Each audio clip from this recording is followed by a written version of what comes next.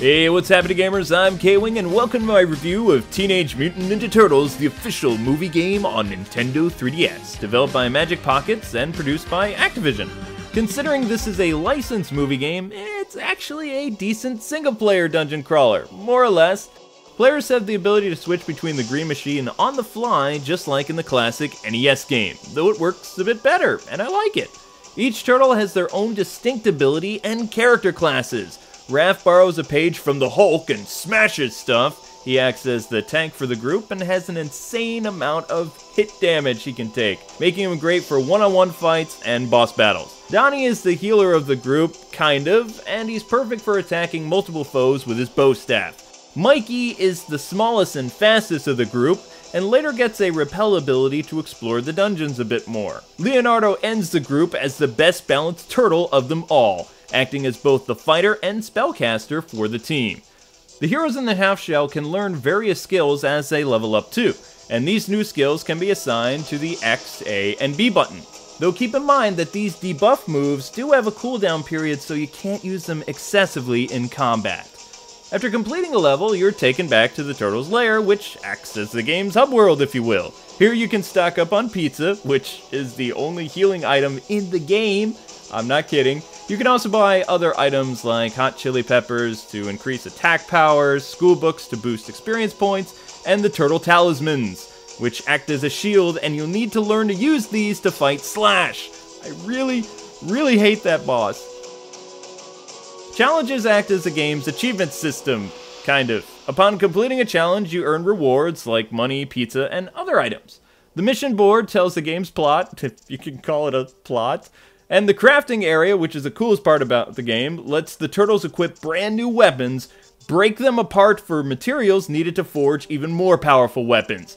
This is actually my favorite part about this TMNT game, and I like that the elemental traits can be attached to the turtles' weapons for electrifying results. The side missions actually continue the story from the movie and have major plot spoilers about Karai and her father. Other than that though, don't play it, it's just a waste of time.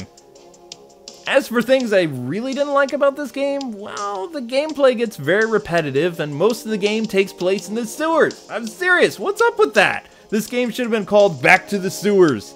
Graphics are alright, I suppose, except it looks like a really cheap Baldur's Gate game, like that didn't process well from the GameCube to the 3DS. The characters look all like blotchy and glitchy, but the backgrounds look nice, so there's that.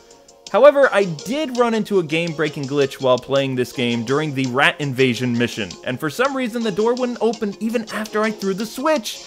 Resetting the game didn't work, going back to the checkpoints, even restarting the game didn't work. I had to use a whole new save file, which took me forever to get back to where I was. I still have no idea how this glitch even happened.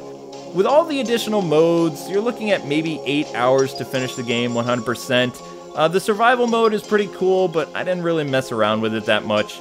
As for the difficulty, it really isn't challenging enough to merit replaying the game either.